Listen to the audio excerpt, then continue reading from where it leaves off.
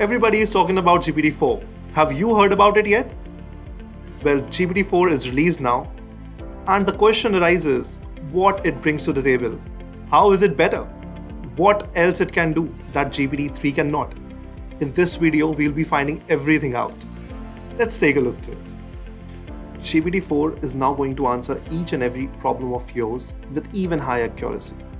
And not only that, it has now broader general knowledge and problem-solving abilities too. The main three pillars that it has improved in are creativity, visual input, and longer text. In terms of creativity, it has increased a lot.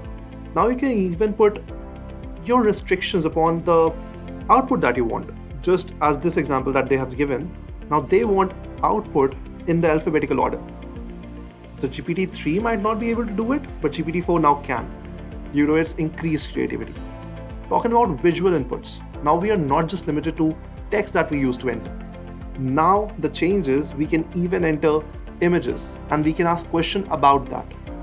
Just like this example, a picture is given. Now what it is doing, it is identifying each and every item inside it. And then the question is, with all these ingredients, what recipes we can make?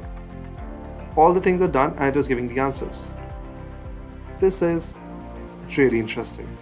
After that, if you talk about longer text, there was some word limit, but now you can enter even 25,000 words. You can even enter direct web pages. It will scan every text from there, and on the basis of that, you can ask furthermore questions, just like this.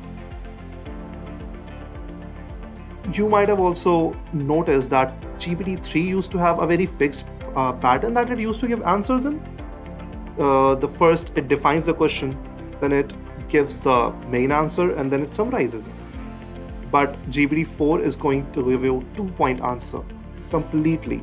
It is not going to deliver any extra text, so it is way more accurate now. Everybody was talking about how ChatGPT is passing exams. Well, ChatGPT-4 is doing it in an even better way. Just for the stats, uniform bar exams, ChatGPT used to score near 10th percentile. It has increased to 90th now. Talking about biology Olympiad, it was at 31st percentile, but now it is ranging in 99th percentile. So that is a drastic change there. Also, some people were putting in very interesting inputs and very interesting ways of how they can answer questions, and they were accessing the disallowed content. But this time, it is 82% less likely to happen. And everything is more factual in this.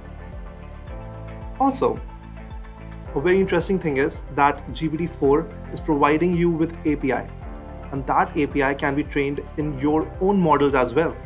And then you can use GPT-4 as the way you want.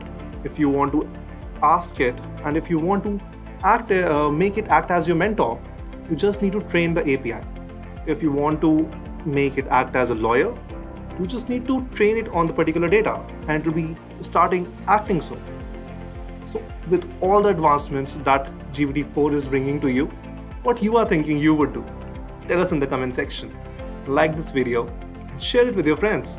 Thank you.